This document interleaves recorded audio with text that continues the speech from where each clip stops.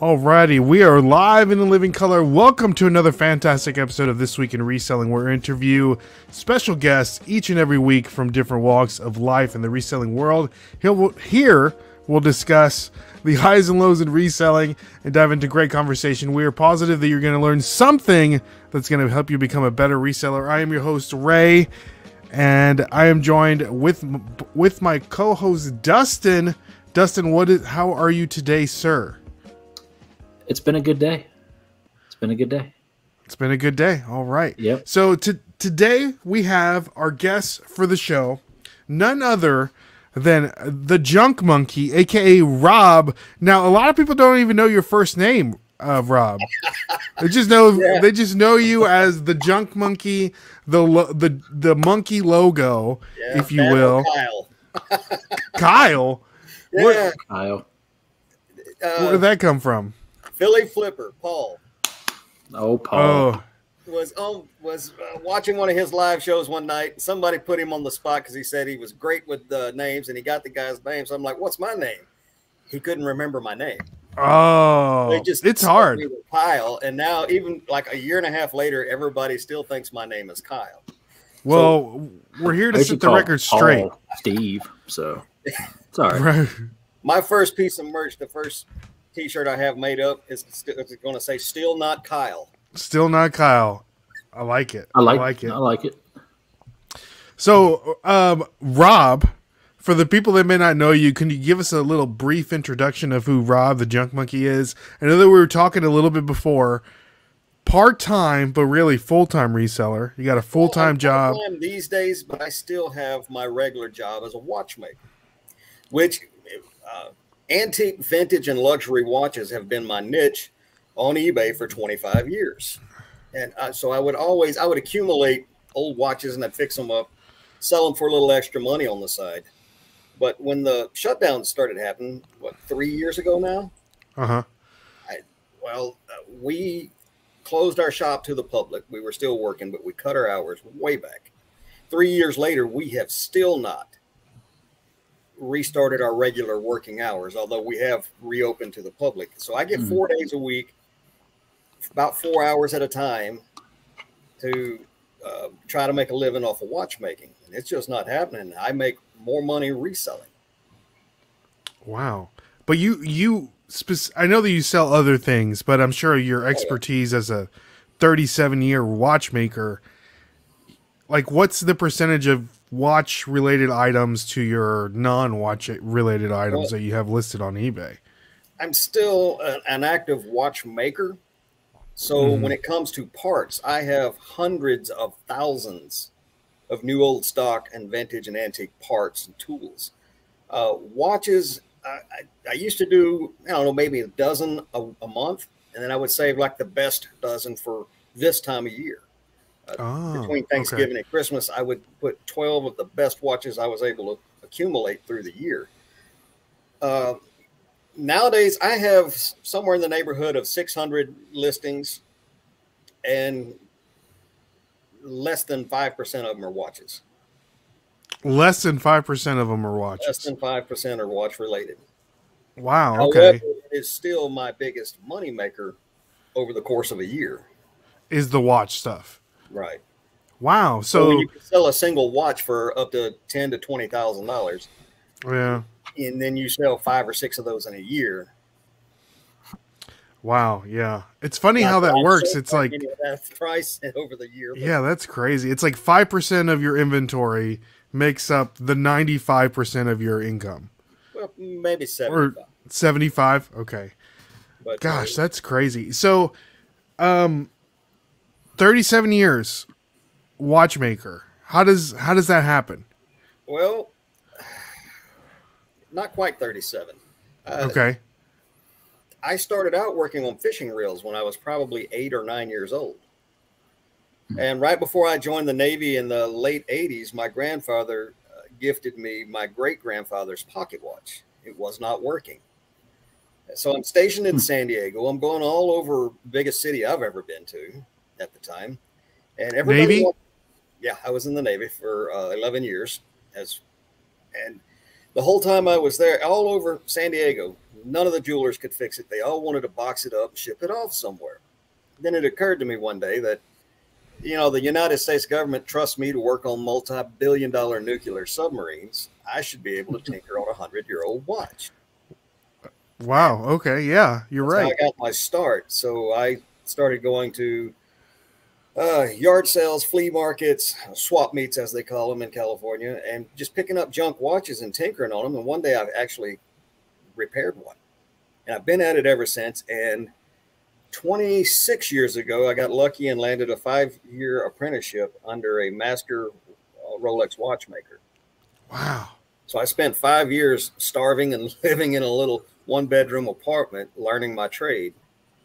I had been at it. I'd already been repairing watches for 10 years at the time, and I thought I was good. Yeah, he taught in the first year, he taught me how much I didn't know. Yeah. So you did that for 5 years. Yeah.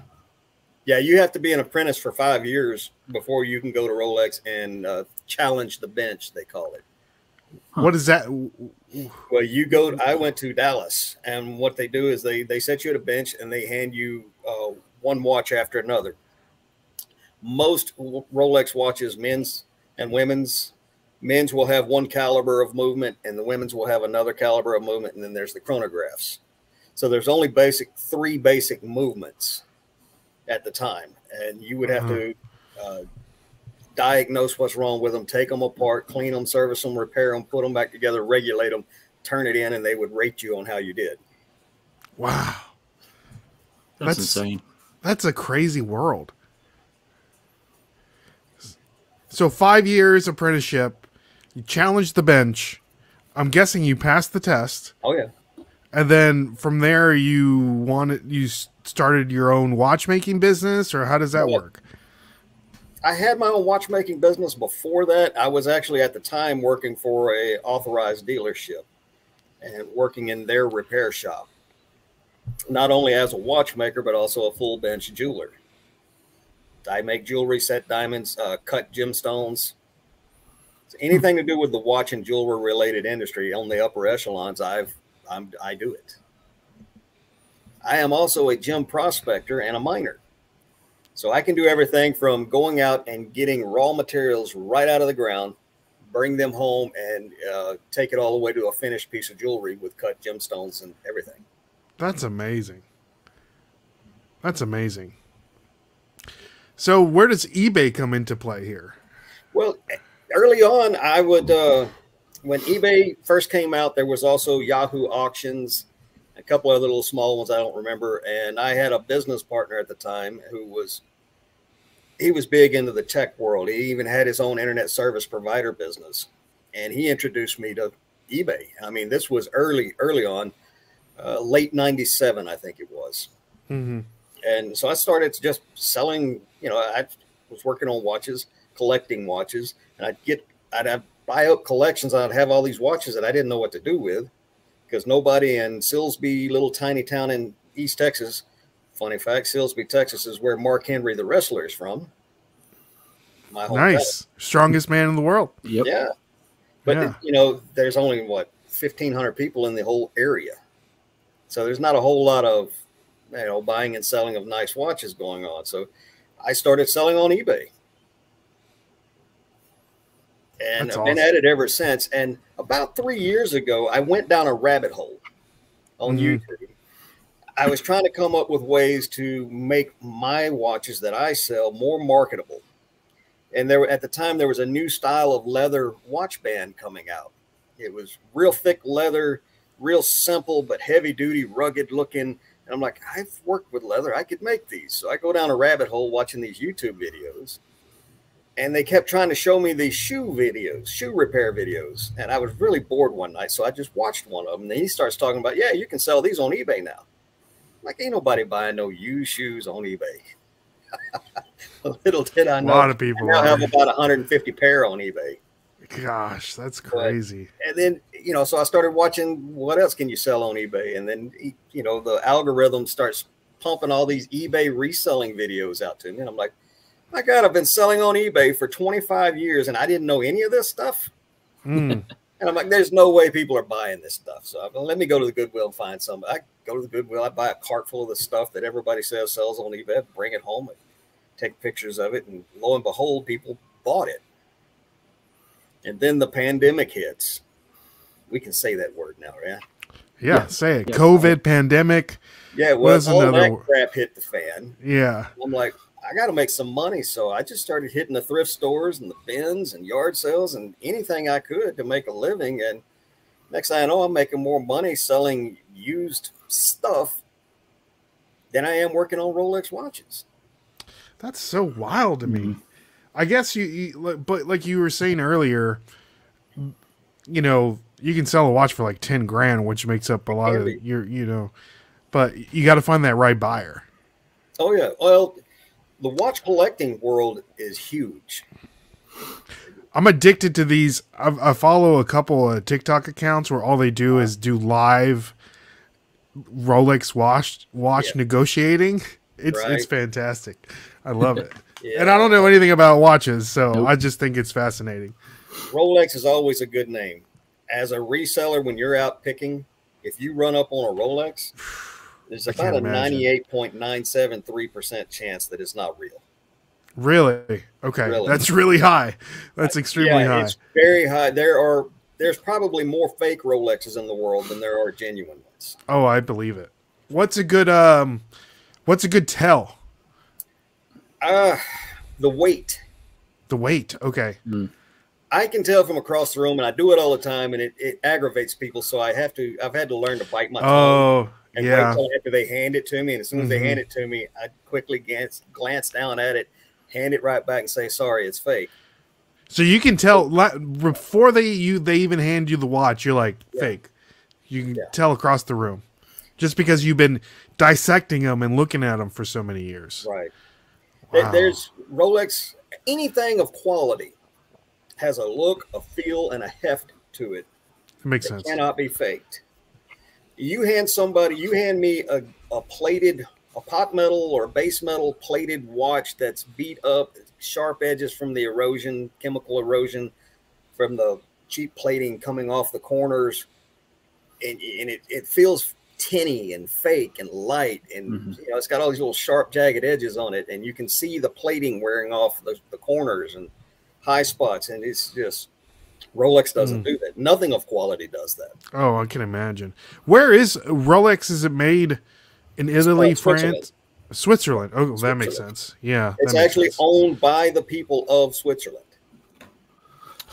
Wow. Okay, so it's not like private owned company. It's like the government or the people. Publicly owned. It's owned by the nation of. It's not owned and operated by the government of they are, you know, they have a board and chairman and executives and all that, but the company in and of itself is owned by every citizen of Switzerland. Wow. I would love to take it. Have you ever taken a trip to Switzerland? No, I haven't. No? Okay. All right. Well, let's say hi to some people in the chat, because I know we got talking. And I love hearing about this. We have Rachel's in the building. We have Rachel. Marie. Marie is saying hello. We have Ken SSK Promo is in the building. We have Coco and Chewy. Hey guys. Good to see you. And then guys, Marie just dropped Rob's channel, so we do have his link tree down in the description below. So if you guys want to check that out, follow him on Instagram. Follow him on YouTube, and you go live every Wednesday night. Wednesday night, 6 p.m. Pacific Standard Time. So you'll have to work that out for your time zone.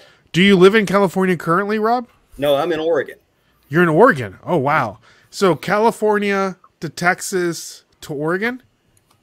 Did I get that right? Yeah, born and raised in Texas. My dad was in the Navy. I was in the Navy. So I've traveled the entire world. Been traveling all over the place most of my life. I've lived in Italy, East Coast, West Coast, points in between. So, okay, nice. All right, and we have Christopher Nutter is in the building. Good to see you, Chris. Glad that you can make it on. And we have Alan. Good to see you, Alan. Hi, Alan.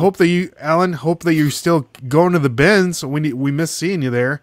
And we have Scott Cha-Ching King. He has a great question. If you guys have any questions for Rob, put them down in the comments. We would love to answer those to the best of our abilities. Scott is saying, question for Junk Monkey. Do you restore watches? In fact, I do restore watches. Right now, I have about a 6-month backlog of work that I'm trying to get through, because come October the 1st, 2023, I am going to retire from working directly for the public.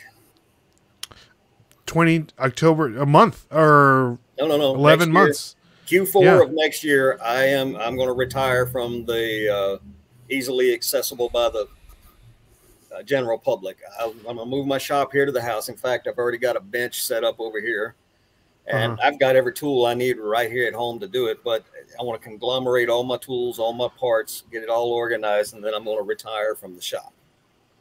And I'll just work on my watches and the occasional high-end watch.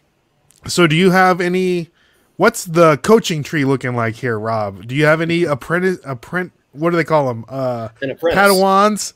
Padawans? I've had one. Okay. In all the years, I've had one actually move forward. Really? Every apprentice I've had except one has quit me after 2 weeks, tops. Why is that, Rob? Is it because you're really hard? It's not hard. It takes attention to detail beyond what most people have ever had to do. And it's not all. It's a lot of crap work, to put it honestly, or what they perceive to be crap work, like polishing. The first thing I try to teach an apprentice is how to polish. And quite honestly, it's the most important skill in watchmaking and jewelry making. If you repair somebody's watch and you hand it back to them and it's got a piss poor polish on it, that's the first thing they see. And if you don't have the patience and the skill to polish something, which is the first thing that your customers going to see. It's like the fundamentals, yeah. It's a fundamental thing, and if you can't do that, they're going to think you don't have what it takes to work on what's inside the watch. Wow. So every one of them quit me except one. Wow. And he's the only one to make it through the polish. In fact, he's gone on. I talked him into going to an actual school instead of trying to do it the hard way like I did. So he went to an actual school, and this kid was already a medical professional, making like $80,000 to $100,000 a year as a respiratory therapist. Wow! And so he quit that job. He went back to Pennsylvania, got into a school there, and went in 2 years worth of school. Made it on the front of a Horological Times, which is a magazine for watchmakers. On the front cover. He's on the front cover. That's amazing. Told a story about him. That's awesome. So, what is the world? So what does that world look like right now, Rob? Is there a lack of? It's in turmoil. Skilled watchmakers, or there's a huge lack of skilled watchmakers, but there is no shortage of unskilled workers out there. Okay. There's a lot of people out there giving watchmakers a bad name. There's a lot of people out there. They got their degree from YouTube University. And there are very, very few YouTube watch repairmen out there who are putting out good information on how to repair watches. I know because I have to work after a bunch of them. Yeah, that makes sense. That makes sense. So how does that happen? Like, say I have a watch. I take it to someone that I think is a good watch repair guy. Right. I get it back. The polish is poor. And I'm like, I got to find a good one. I got to find you. I got to find Junk Monkey. How do I find Junk Monkey?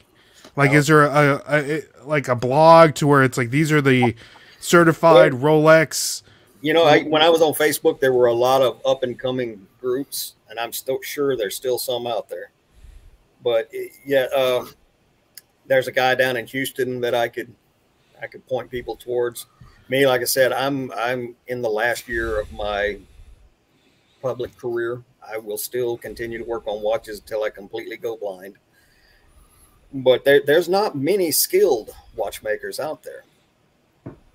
There's some good, solid craftsmen, But the vast majority of people working on watches out there, even in high-end jewelry stores, they don't know what they're doing. Gosh, that's crazy. Such a dying art. Mm-hmm.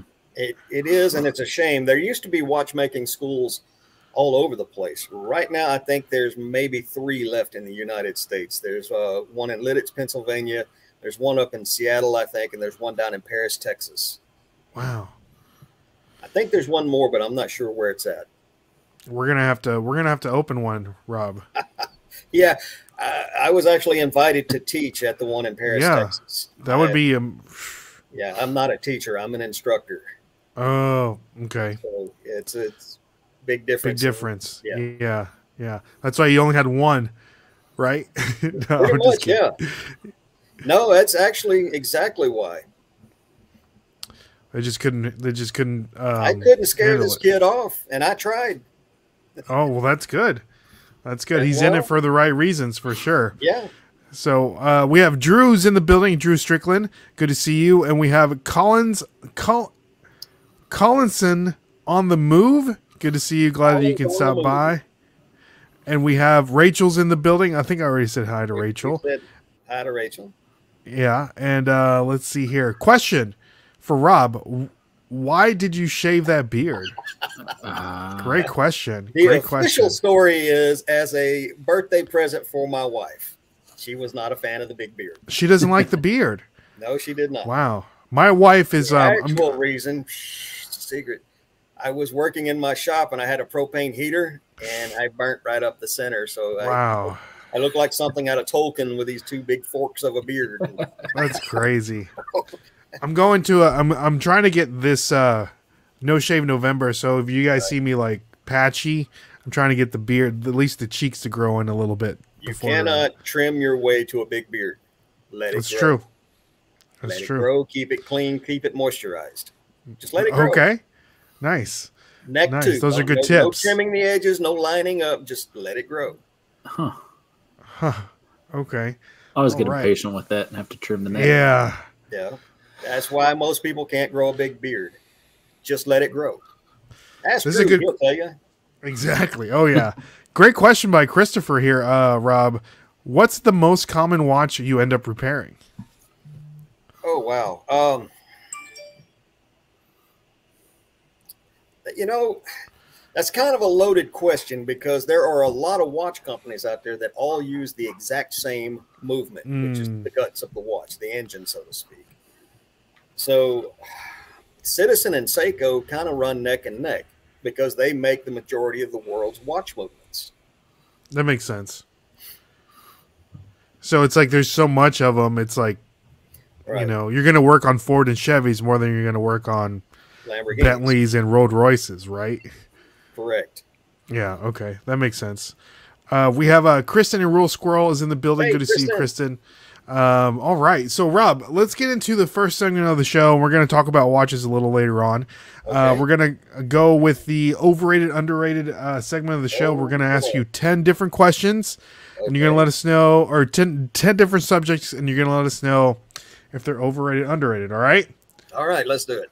All right. But before we do that, we do want to give a shout out to the sponsor of a show, the good people over at poppinofftoys.com, one of the best places to sell, or one of the best places to purchase Funko Pops. So if you guys have, if you guys want to purchase some Funko Pops, go over to poppinofftoys.com and use the code NashvilleFlippers, and you're going to get 10% off. I see you're wearing some Star Wars gear, Rob. So we have some new Mandalorian Funkos. So if you guys want to pick those up, and we have the new Avatar Funkos. I'm not a big fan of Avatar, but to each his own. First movie, but you like the first one? I'm not a big fan. You know, at the time, look how great the graphics were.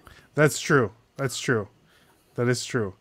So if you guys want to purchase some Funkos, go over to poppinofftoys.com and use the code NashvilleFlippers. All right. So first one up, Rob.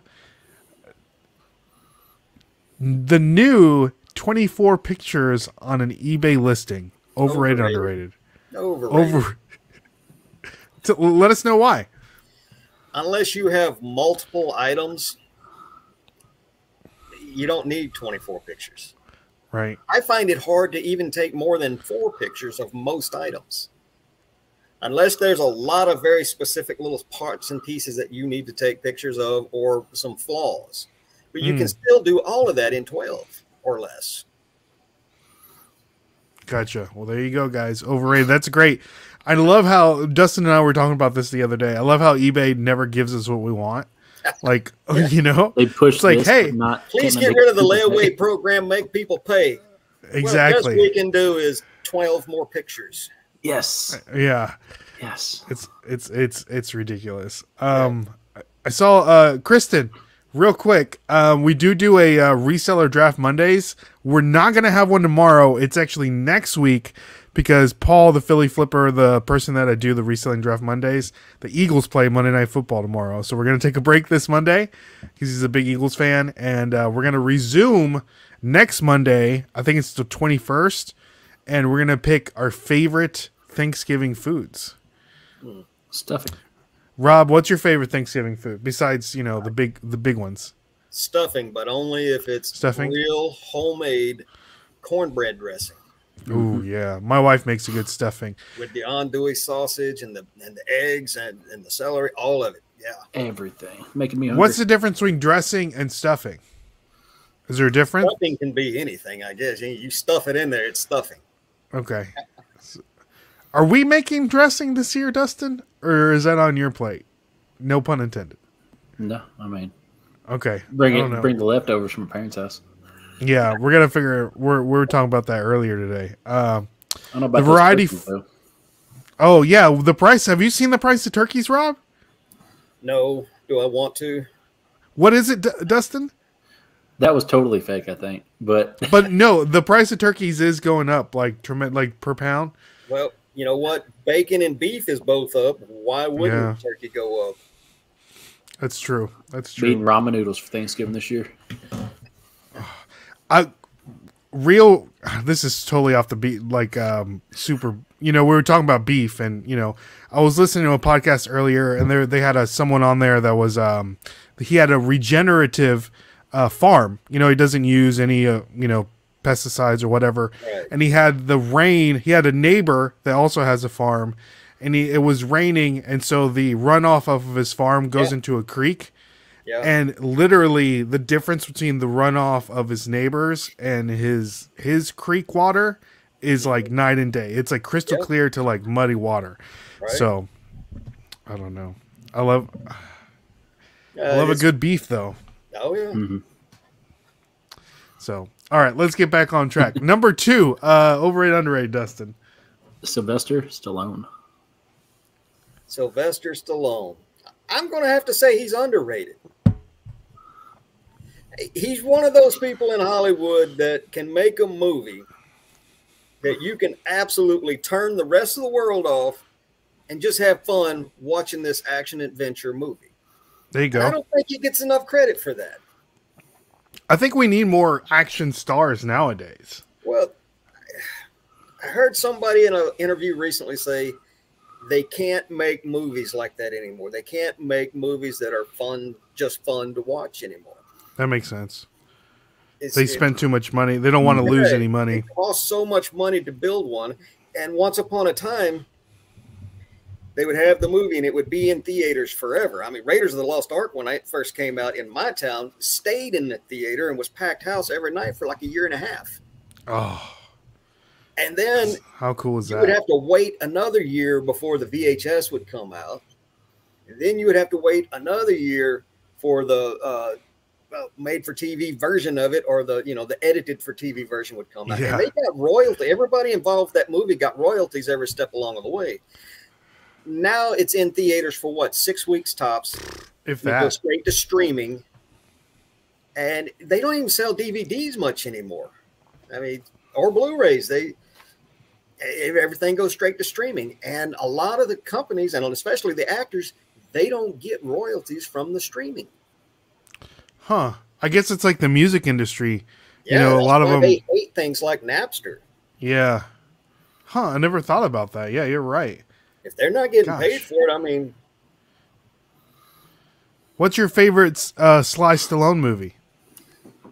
Oh, man. put me on the spot. You know, If you just like the one that comes into your head, you're like, man, I really love that movie. Rocky. Rocky, yeah. Yeah, Wrote and directed. Yeah. Yeah. Man, the story of how that movie even came to be could be a movie in and of itself. Mm-hmm. You know, if it wasn't for Henry Winkler, the Fonz, we wouldn't have got Rocky. Tell us why. I don't know the story. Winkler was the very first person to ever see the Rocky script.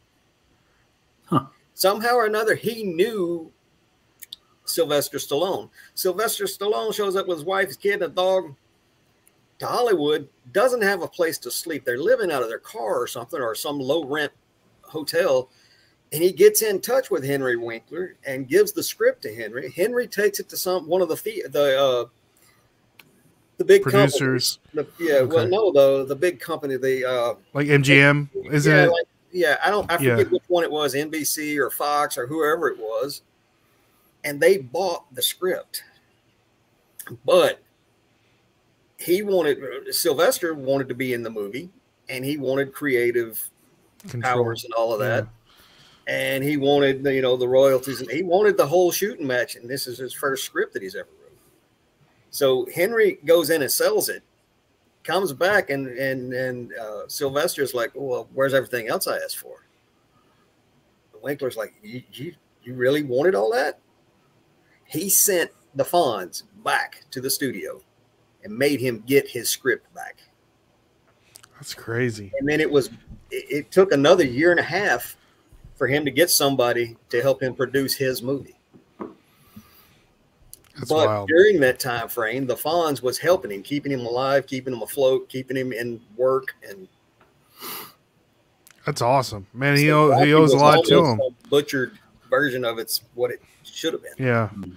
And the story still goes on. I mean, like Creed, the new Creed movies, all that. Yeah. Still going.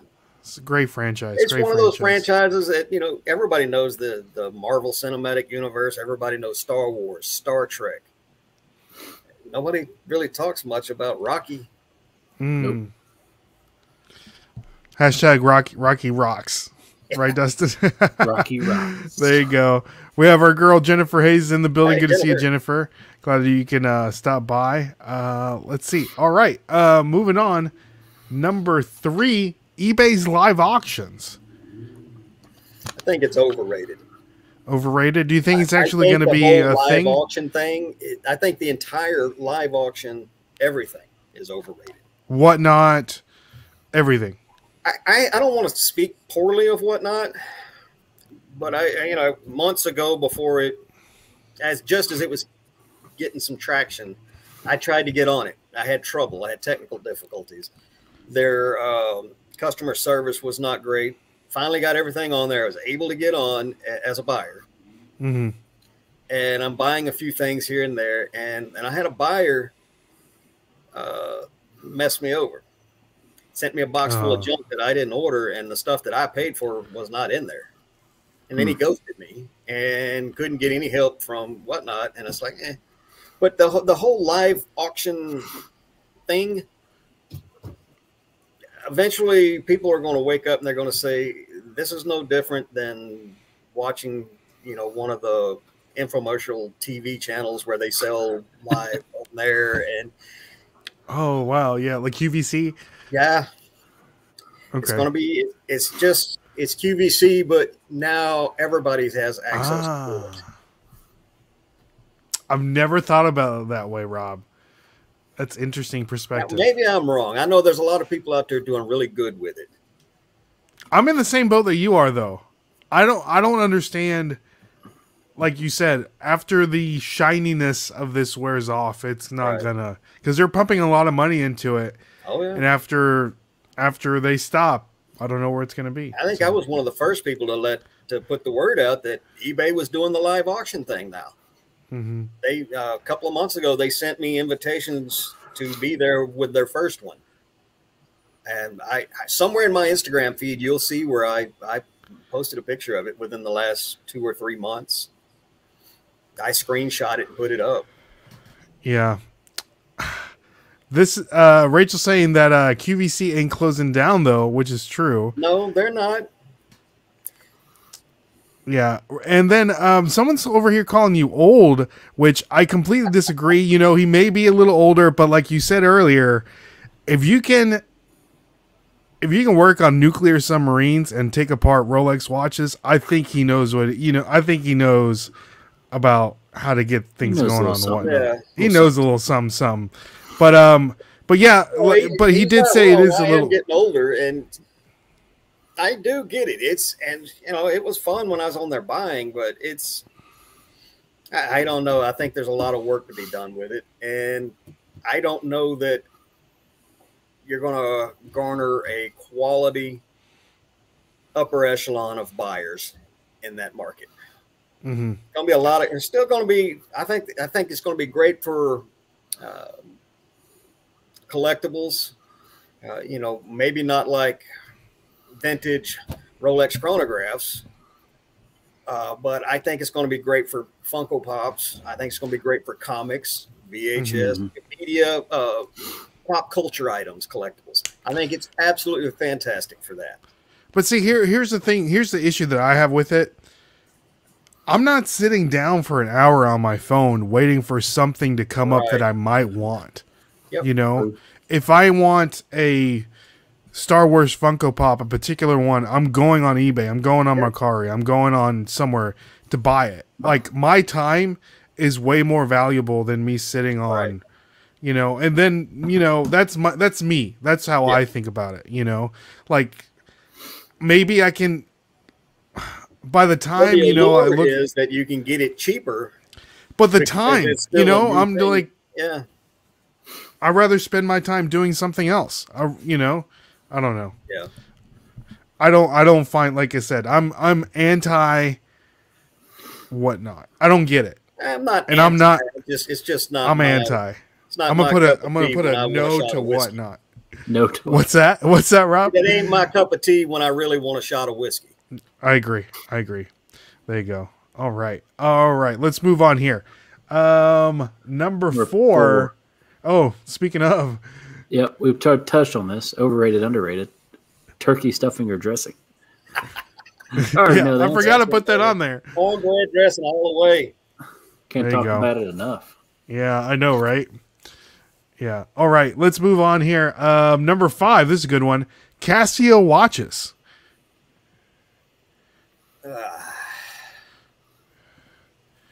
I think they're underrated as a desirable watch, but they're very overrated as far as their quality goes. Okay. You see a lot of people buying Casio watches? There is actually a following for the vintage Casio LCD watches. Okay. And the more complicated they were, the better. Huh. However, not many of them survived because the quality was just terrible, and still is to this day. They're creating the newer Casio stuff is they're making something for the public demand as cheaply as they possibly can, so they can get the highest return on their investment. When if they would just bump the quality up 10%, they could do the same thing with the price on the other end and get the same return on their investment and have a better watch out there. There you go. Okay. Scott has a good point. Speaking, talking back to the whatnot and live auctions. I'm not anti live sales. I just don't need to do them right now. So that makes sense. Yeah. I just feel like I can get more money listing it. I don't know. Yeah. It's fun. There's some celebrity-ish type people out there who have this huge social media following, not only in the reselling community, but in the vintage clothing community or whatever their niche is. And they're doing awesome at it. They're getting more for an item than what you or I could get for it on eBay. But if either of us put it on whatnot, we'd be lucky if we didn't lose money. Yeah, I heard that. Here's a good point by Sonny. Good to see you, Sonny. I'm anti no sales. We all are for sure. Sonny, how are you, brother? Yeah. So, all right. Is that let's see. All right, moving on. Number 6, Dustin. Yellowstone, the show. Say that again. Yellowstone, the show. My wife watches it. I've caught a few episodes of it. Looks like a pretty good show. I think they went a little far over the top with it, but it's their show, not mine. That's true. Yeah. But you enjoy the soap opera? Yeah, kind of. Yeah. Not the soap opera part of it, but when it's time for things to get just gritty and nasty, they shoot for the moon on that show. Oh yeah. Yeah. There you go. All right. It's Kristen says she's watching Yellowstone right now. No spoilers. No spoilers. Yep, Today is gotta the watch it season tomorrow. premiere. Yeah, no spoilers. So, all right, moving on. Number 7, this is a good one. Selling clothing on eBay, Rob.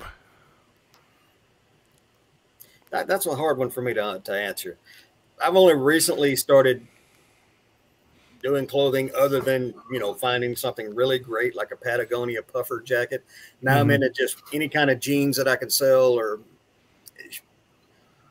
I've started bringing in a lot more clothing, and I haven't been doing it long enough and haven't made enough sales at it yet to make a decision. Okay. That's fair. That's very fair analysis here. Spoiler alert. She says they're all still hot. So, here we go. Everyone in the comments, which character do you think Kristen and Rule Squirrel likes the most? Is she Kevin Costner man? The Rip? What's the KC character? What are all the other ones, Dustin? Oh god, Jamie, the lawyer. So there you go. Let us know. I'm more of a Rip guy. You're more of a Rip guy? Yeah. But who does Kristen like? I'm gonna go with the Rip guy. Maybe she likes that. She likes Rip too. I think she likes Rip. Rip is the Rip's the man for sure. Do you need me to answer? Well, yes. We'll need you to answer after some answers come through here. Yes, we need you to answer for sure. She probably likes that old guy. What's the old guy's name, Dustin? Oh god, can't even think. That like that young girl. You remember that? I know exactly what you're talking about. Yeah. All right. Let's move on. Number 8. Number 8. No. Did I skip? Yeah, number 8. 7. I did 7. You did selling clothing. Cool. Okay. Yeah. Number 8. Video games. Video games. Yeah. Not just selling video games in general. Does Junk Monkey play video games? The last time Junk Monkey played a video game, it was Pitfall on the original Atari 2600. Oh, wow. Okay. I tried playing some of the newer games, the ones with great graphics and all of that, and all these buttons. And yeah, you want to see some. I've probably hold a world record for the number of video game controllers crushed. Oh, or crushed is some expensive things. Like, I told you to go. I have the patience of a saint to take apart a watch that's worth $20,000 plus, put it together. But you hand me I like for machines to do what I tell them to do when I tell them to do it, and when they don't, it makes me very angry. There you go. Okay, so overrated for Junk Monkey. There we go. For me personally. All right. I've got a little brother who's my daughter is a gamer. Uh-huh. But my little brother, he plays a lot of those big games and stuff, and I enjoy watching them. It's almost like watching an animated movie. Yeah. But if you hand me a controller, something bad's going to happen. There you go. Speaking of cowboys, one of my favorite video games, and my wife loves this video game because, like you were saying, it's like a movie. Watching a movie is Red Dead Redemption 2, like the cowboy video game. She loves it. I would come home. She's like, "Are you gonna play the game? Can I watch you play the game?" She could not wait to watch me play the game. I have to amend my previous statement. The last time I played video games was actually Link: The Legend of Zelda, the very first one, the original one on the NES. Oh, okay. Yeah. Rolled it over once and made it about halfway through the second. That's a hard game too. Eh. Yeah. All right, here we go. Kristen, in order. Luke, Cole, and Costner. Which one's Luke? Wait, I don't know who those that are is. actual names? I don't know their actual I names. guess, Are yeah, they we don't know Kevin the Costner? names. Give us the character names. Yeah, there we go. Let's see here. King is saying, I don't like to watch series, just too much. This is true. Yeah. Let's see here. Sunny says, last game I played was Cat and Mouse. That's with Carla. Won and said, no more games for me. Okay. Red Dead Redemption. Yeah, LOL. All right. Let's see here. Moving on. Number 9, flea markets, or, like you were saying earlier, swap meets. Man, I love a good flea market. I got my start in the flipping world at a flea market in Jacksonville, North Carolina. And unfortunately, here in Oregon, we don't have any. That's weird. We have one that comes around once or twice a month, and it's the same dealers with the same stuff every month. So I love a good swap meet or flea market. I just wish I had some around me. You need to come down south. We'll take you to some flea markets. Man, I bet there were some good ones in Texas. The Florida Georgia line on I-5, no, I-95 over there. Right there on the Florida side, there was a massive flea market. I used to go out there almost every weekend. Florida Georgia line, not to be confused with Florida Georgia line. Yeah. What's your favorite Florida Georgia line song, Dustin? I don't know. I don't listen to country. You listen to Florida Georgia Line, you know their songs. No. Well, he's right. He doesn't listen to country. What does he listen to, Rob? Well, if Florida Georgia Line, that's not country. That's true. That is true. Good point. Yeah. Casey Dutton, Rip Wheeler, and John Dutton. Okay. Casey, his wife is so annoying. Is the lawyer character? Casey, right? no, that's Jamie. Casey's the other brother, the one that's married to the Native American girl. The one that kind of looks like Jax, Sons of Anarchy. Yeah. Okay. Yeah. So, all right, moving on. Last one here, Rob. Number 10. Oh, soccer World Cup, overrated, underrated. Are you a soccer fan? I am not. Okay. I got nothing against it, but I'm not a soccer fan. Okay. Just too boring. Growing up, the only people who played soccer where I'm from were girls. Okay. It's a born and raised. The way I came up, to me, that is a girls' game, and it didn't become an everybody big sports thing in America until I was already a grown man, and it was just never something I connected with. Gotcha. That's fair. All right. So that concludes our segment of the show, overrated, underrated. Thank you so much for answering those questions, Rob. So I'm long-winded on some of those. No, I like it. I like hearing your perspective on certain things. Dustin, do we have a Dustin tip of the week this week? Yeah, I got maybe. All right. So next one up, Dustin's tip of the week, presented to you by stickerwise.com. Use the code flippers and you're going to get 10% off. Dustin, what is the tip of the week? All right. It's getting cold outside. This is for those of you that have their office in the garage. Get your heaters and get your gloves that you can use your phone with. Stay warm while you're posting. Okay. They got gloves you can use while you post? Oh, yeah. They got gloves that you can, that's touchscure. I guess compatible. Like for your phone. Yeah. Yep. I need to get me some of those. Yeah, those are there you go. Saver. Rob, is your shop outside? Yeah. Do you have like a this is a bit there? I am sitting right now in a 2.5 car garage that's detached from my house. Okay. I've got power out here, but that's it. Okay. I bet it gets cold up there in Oregon. It's very cold. Here in the valley itself, it doesn't get as bad as surrounding mountains.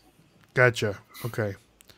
Scott says he's got to go. Good to see you, Scott. Glad you can stop by. Thank you so much for hanging out with us on this Sunday evening. So there you go, guys. Dustin's tip of the week presented to you by stickerwise.com, one of the best places to get stickers, and you can save 10% off by using the code flippers. All right. So This is going to be a good one, Rob. So next segment of the show, skip or flip. I'm going to show you 3 different pictures of items that recently sold on eBay. And you're going to let us know if you would purchase them. Skip or flip, right? All right, let's do it. And All Ray right, has and I done 30 of these, and they all have been flips. Oh, So all right. First one up. Maybe I'm gonna switch it up here, Dustin. You never know. I don't know. All right, first one up here. They're not in your favor. Here we go. We have here Scott. Oh, Oh, skip that thing in a freaking heartbeat. Those things are junk, and I know they sell. But I'm a watchmaker. I refuse to work on them. I know they're junk. That Okay. right there is a People love negative them. feedback waiting to happen. so for the people listening to at home, we have a brand new Invicta watch. You can see the price tag on here. It says $995. Rob, what do you think about that? You think it's sold for that much? I think they charged about $987 too much. And it didn't sell for that much. They always go on sale more often than not, 50 to 60% off. So this is an Invicta Pro Diver. Mm-hmm. So Go diving with that watch, you're going to die. why? Tell us why, Rob. Because it is a low quality piece of junk. Why? It Tell is us. what we call in the industry a fashion watch. It is made Fashion. to look like what is popular, not work like what is real and popular. Okay. Could you expand on that comment for like what works and is popular? Like, what do you mean by that statement? The crown, okay. This is what's known in the industry as a tool watch, or in the collectible world as a tool watch. Which Like only people that are tools wear the watch? No, as the watch itself is an actual tool. It Okay. has a function beyond telling time. It's supposed to be able to tell time in very adverse environments. Diving watches, you're 300 feet down. The big knob on the side by the number 15, that's called the crown. Okay. It is attached to a thin little piece of very brittle steel that is about 0.6 millimeters. You touch that crown wrong, it snaps, your watch floods with water. You have no way to judge your ascent to do your stops to keep you from getting the bends. You wear that watch under the water, you can very easily get the bends, so to speak. Or not so to speak, actually. That watch will kill you if you take it under the water. Wow. Okay. And So- it is a cheap piece of, it's not made with quality parts and pieces. Its sole function is to look like a tool, not to actually be a tool. Okay. Gotcha. So why do you think this actually sold? Why is there a retail sticker for $995? Because they're very popular. In this particular one, instead of having a Chinese quartz movement in it, it's probably got a Swiss quartz movement in it. And that quartz Okay. movement probably cost $12.95. So, Rob, what are you doing here? Are you skipping? Are you Oh, flipping? I skip this thing in a heartbeat. I would not sell one of these because I know how poorly made they are. If you sell an Invicta watch on eBay, you have a very high chance of getting a negative feedback. Okay. Interesting. So what do you think this sold for on eBay, Rob? On eBay, I would say it sold somewhere in the $200 to $230 range. Okay. So you think it actually sold for that much money, but you would not even touch it? I think it would because the person who bought it didn't know any better. But anybody who actually knows watches, you couldn't pay them to take that watch. So the people buying are more attached to the fashion part of it than the actual horological part of it. Okay. Gotcha. All right. Let's Go ahead, surprise me. Show me what some sucker paid for it. Ryan just jumped in the building. Good to see you, Ryan. Glad you can stop by. So, okay. So what are you doing, Dustin? You flipping or you skipping? If I got it for $1.25. Come on, let's be realistic here. Okay, if I found it at the Gimme Five. $5, yeah. But No. Okay, let's say you found this at Ross in the case. Ross dress for less, $19.99. Okay. Let's go with that. All right. I'll take a chance on it. I look up the comps. Then I put in the disclaimer at the bottom, do not wear swimming. Do not go down. So I'm covered. That's fine. All right. So this watch, Watch just is so, not new, by the way. See the links sitting in the box? Somebody's had it partially disassembled. Yeah. Oh. It's been worn. So no, those aren't just like extra links. Nope, they don't send them extra links loose like that. Oh, That watch is not new. So okay. It's just complete in box. All the parts and pieces are in the box. They're not together like they're supposed to be, but they're all there. So it's kind of like the Spanish version of Turbo Man. Yeah. All right. That's an IKEA watch. Some assembly required. Oh. All right. So this watch just sold on eBay for $47. Yeah. So there you go. Someone knew what they were purchasing. You know, for $47. I have customers bring me those things all the time. I just hand them back to them, tell them I can't work on them. Oh, wow. Because they're better off just buying another crappy watch, right? Yeah. Okay. That's a QVC style watch. They sell those things by the metric ton on the shopping networks. Coming soon to you on Whatnot. Nice. There you go. All right. Here we got another watch. Let me know. Skip or flip, Rob? I would flip that watch. That is a Timex Ironman Digital Diver 200 meters. That is actually a very sought-after watch. And Timex is very near and dear to my heart as a watchmaker. And there's a great story. If it wasn't for Mickey Mouse, that watch would not exist. So is Casio and Timex the same thing? Because this one says Casio on it. Scroll back to another picture. That's a G-Shock. Yeah. Okay. Oh, it says Frogman. I thought it said Iron Man. Yeah. Okay. Oh, I see that. Right. Okay. Yeah. Okay, it's a G-Shock. I'm still flipping that. Yeah. G-Shocks are eminently popular amongst even the higher upper echelon of watch collectors. Really? If I can get that watch for less than $50, I'm going to flip it all day, every day. And it's one of the Casio brands, one of the Casio lines that actually has a decent amount of quality behind it. So, yeah, I'd flip that watch. What are you paying for it, Rob? Anything under 50. 50? And what do you think it's selling for? I honestly, it's not the kind of watch that I would buy for myself. So I'm thinking that watch is over $100. I think it's over $150, maybe as much as $200. Okay.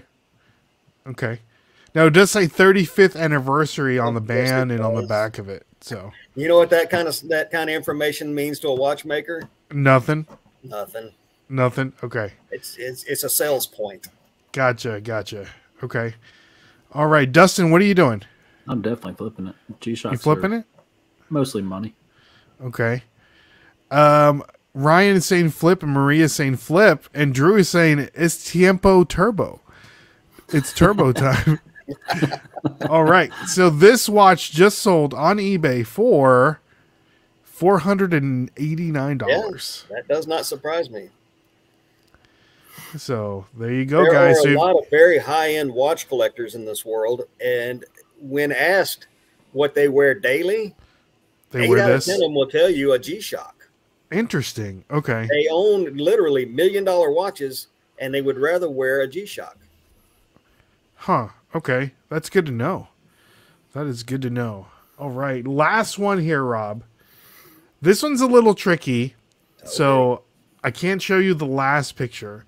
And I might not have enough information just leading on the picture for this. But maybe you would know. Okay. Well, we'll see.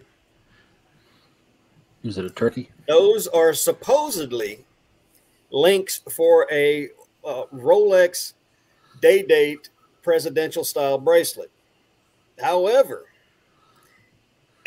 is there any way you could blow that picture up so I can see the pin closer? The pin? Yeah. Can you make that picture big enough? Can you enlarge it big enough to where I can see that pin? This pin right here? Yeah. Okay. Can you magnify that? I think I can do it.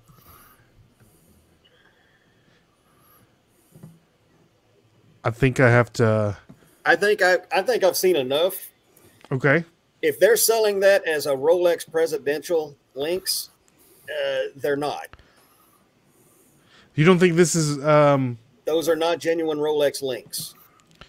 But How that's can the you style, tell? the style, because that style is known as the Presidential link. It came out in the 60s, and it was given the name Presidential, and it's the bracelet, not the watch. The bracelet is called the Presidential because they gave, I believe it was Kennedy, got one of the first ones. Yeah, that is not Rolex. Rolex doesn't use that plastic tube. And this right here?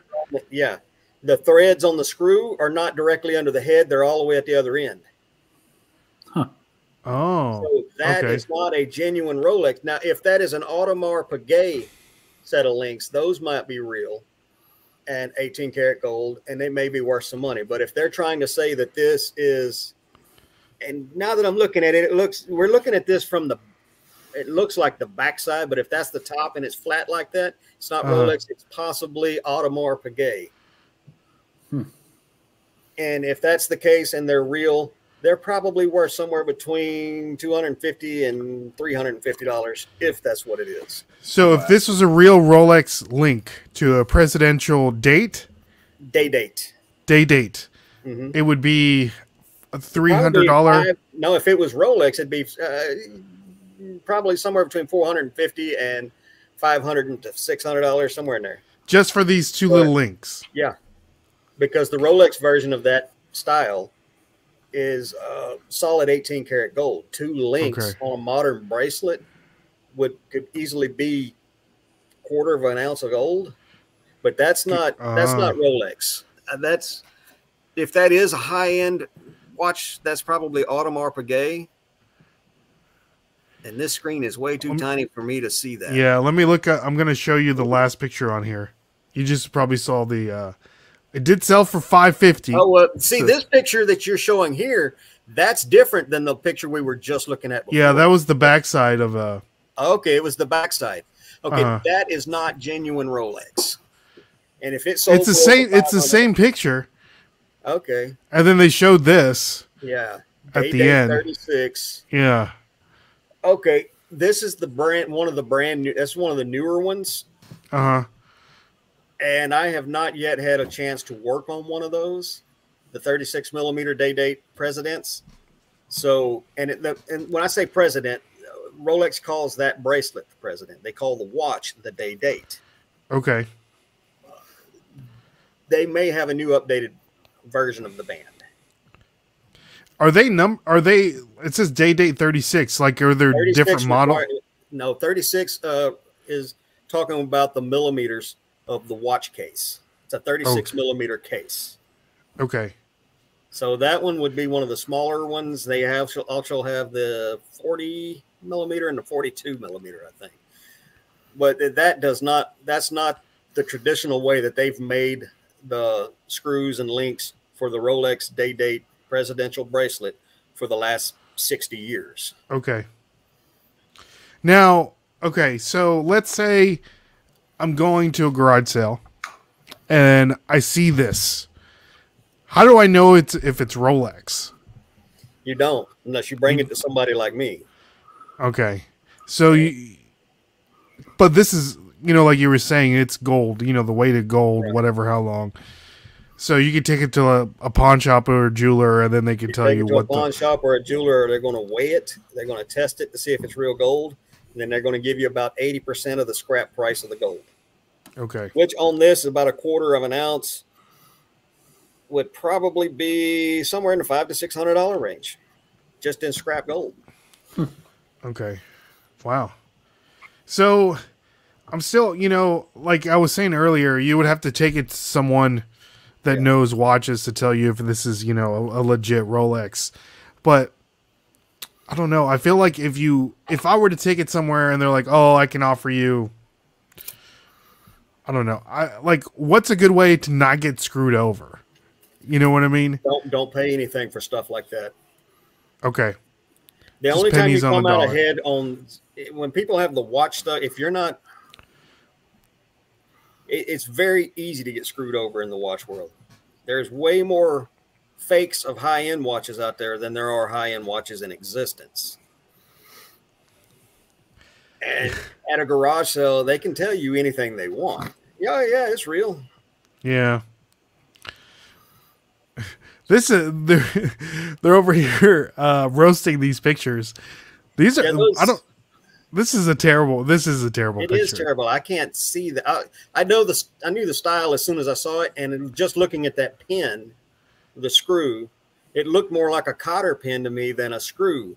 You were finally able to get me one picture where it showed the threads right up against the head of the screw, which I've never seen that in Rolex. However, there are some brand new models out right now that I have not yet had the pleasure of messing with.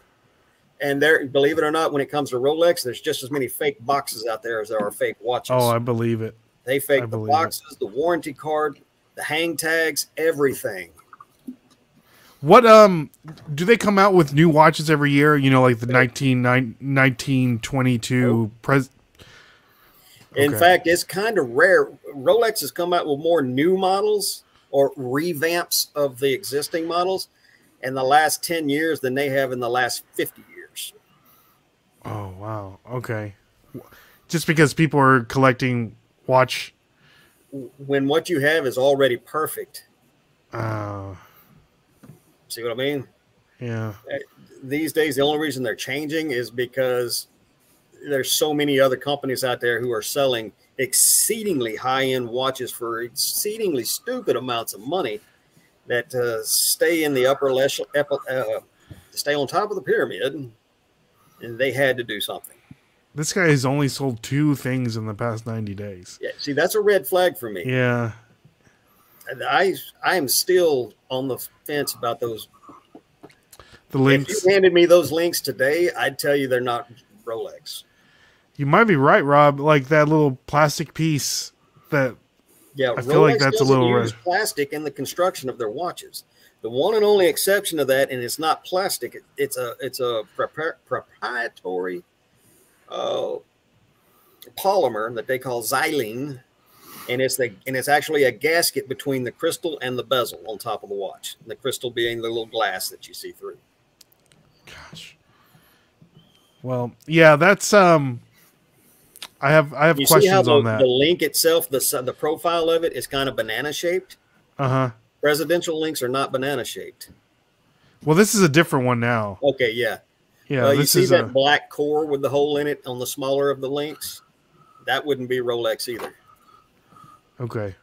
Yeah, these are all terrible pictures. Yeah, I have questions. When it comes to watches and jewelry, a terrible picture is a huge red flag. Mm-hmm. What's a good red flag? You know, like that's my listing. That's what's a good red flag when you see a Rolex?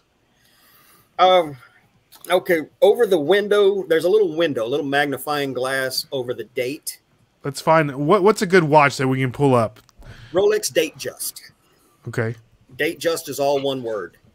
How many millimeters we're looking at here? Doesn't 41 matter. and 36. Okay. Okay, pull up any one of those pictures. All right. Let's that look blue at dial one would be a good one. That's not a bad price. $3,900. What do you think? Is that fair? Pocket change. That's a fair price on that watch. Now, do you see the magnifying lens directly over the top of the date? Yep. Okay, a lot of the fakes, that magnifying glass is supposed to magnify that number 3.5 times, which at that small of a focal distance is huge. So if you're holding one of these watches in your hand at a garage sale and you roll it back and forth to see the difference in size between magnified and not magnified, and there's not that much of a difference, that's a red flag. Okay. Some of the other red flags will be anything that is yellow in color, like the crown, which is the winding knob, the bezel, which is the decorative fluted piece around the crystal. The center links can sometimes be yellow. We call that a steel and gold or a two-tone.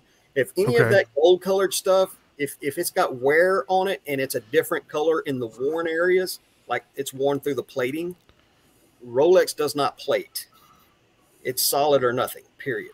So if you see worn through plating, that's a bad sign. Sharp edges around the bottom edges, the sharp corners, Rolex doesn't do sharp corners. Their sharp corners are eased so that it may be a perfect 90 degrees, but that sharp corner has been eased. It's been ever so slightly burnished or polished off so it doesn't dig or cut or become uncomfortable. Okay. And that's actually, when you're talking thousands of man hours a month working on these watches, if you don't do that, you save all those thousands of man hours that you're not having to pay somebody to do some minor little detail like that. If you're creating a fake watch, you're not going to pay somebody to ease the edges. Yeah, that's true. That's good. One That's good thing information. If you're going to look for quality high-end watches, go to a quality high-end authorized dealer of high-end watches. Handle some of these watches. Handle them. Pick them up. Try them on. Feel them. I'd be afraid to try them on. Nah. Right. These watches are built to be worn. You can't hurt one great by point. handling it. That's a great point. If you could, they wouldn't be selling them. But go in and you need to know the difference between the feel, the heft, and the look of quality. It doesn't take long to acquire that knowledge of what quality looks and feels like. You see these Rolexes with the diamond bezels, all the that's a little too flashy for me. Yeah, and most of those bezels and dials are aftermarket fakes. Really? Yeah. I don't see Rolex doing that in their watches. No, Rolex does do that. You can get a completely blinged out. This is again that's a lady's watch. It's got the presidential bracelet, but it's a date just. I can see that, a lady. But men's watches, ladies' watches, you can get them blinged out. But Rolex only uses colorless, internally flawless, perfect diamonds. And they have their own style of setting. They never bezel or channel set diamonds. And their diamonds will be perfectly matched, perfectly set, perfectly centered. If you're looking at it and the stones look all wonky and crazy, it's not Rolex. So what's let's say Dustin, runs up on some cash. And he wants to get a Rolex. What's a good starting Rolex for Dustin to buy? Air King. Air King. All stainless steel Air King Rolex. It is the Why most is that? simple because it has all the same quality of all the other lines that they make. Has the exact same movement, just not as many complications. With minimal care, getting it serviced every 5 to 6 years, that watch will last 3 generations easily. And so something like this right here. That's a bit older one. Okay. But it's simple. There's no date on it. There's nothing fancy or flashy about it. It's got all the quality, none of the flash. Ooh, this is a Air King. This one's expensive. $8,300. Yeah, well, it's new in box with papers probably. So what is that? Papers? I keep hearing that term. Well, the papers will be the warranty card and the owner's manual, and all of that stuff will have the same serial number as the watch itself. It all comes together in one set. Okay. Now, do you own a Rolex, Rob? At the moment, not more than about. I'm sure you have, I have several in various states of being refurbished. Most of them, though, I use as donor parts. If I get somebody who has a Rolex and they're going out of town next week, God, how many times I've heard that. Oh, and I need a part to fix their watch. I'll rob it out of one of mine, order the part. I'm going to charge them for the part. And when the part comes out, I'm going to put it in my watch. There you go. Man, this is a nice blue. I like this blue one. Yeah. You can get beautiful Air King Rolex. It's all stainless steel. So you're foregoing the expense of the gold. The stainless steel is tougher, more resilient than the gold. And these days, nobody wears gold. Everybody wants stainless steel. I wear gold. I like a gold. I still like gold. But for a daily wear watch, stainless steel is where it's at. Gold watch is a dress watch. The two tones are supposed to be the best of both worlds. Not really. The gold is not going to withstand the treatment of a work watch. This watch dresses up, dresses down. No bells, no whistles. All it's got is all the quality and the look. 45. Is that a fair price? $4,500. That might be a little 2007? much for that one. That's probably more like a $3,500 watch. Okay. Okay. It's been repolished. It's not a horrible price for that watch, but I think you can get the same watch if you're willing to wait a little while. You can get the same watch a little cheaper. Signature confirmation. I would hope so, right? Yeah. Well, these days when you sell a Rolex on eBay, you have no choice but to send it to their authenticity center. This is right. They not only authenticate that the watch is real, but they will balance that watch against your listing to make sure that you described and pictured the watch correctly. Then they send it to the customer. And once upon a time, Rolexes were the most scammed item sold on eBay. You would sell somebody a Rolex, they'd say they didn't get it, or they'd say the watch, it was INAD, and then they would send it back, and it would be a rock in a box. Well, these days, in order for anybody who buys a Rolex on eBay to return it, they have to return it to eBay first. So they knock the scammers completely off the board. It is impossible to be scammed on a Rolex anymore. So if they return it, they send it back to the authenticators. The authenticators open the watch up, look at the watch, and they make sure that nothing has been changed out, and it is the same watch that Rolex or that eBay sent to them 30 days or less before. Okay, nice. Now, Rob, question for you. You know, we're talking about watches.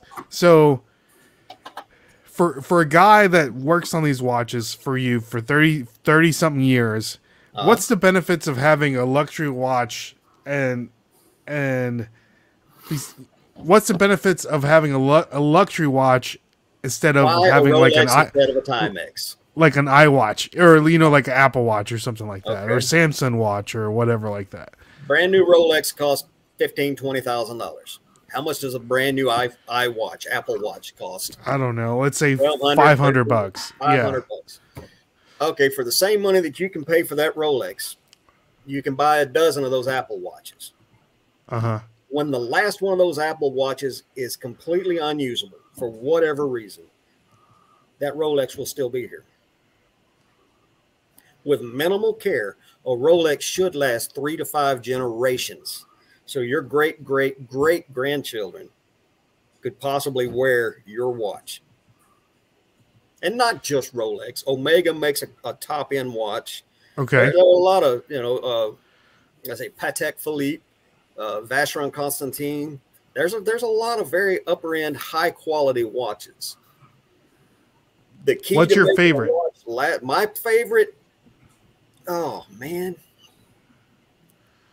my favorite is the old American-made Elgin pocket watch. Elgin. Okay. How do you spell Elgin? E-L-G-I-N. E-L-G-I-N.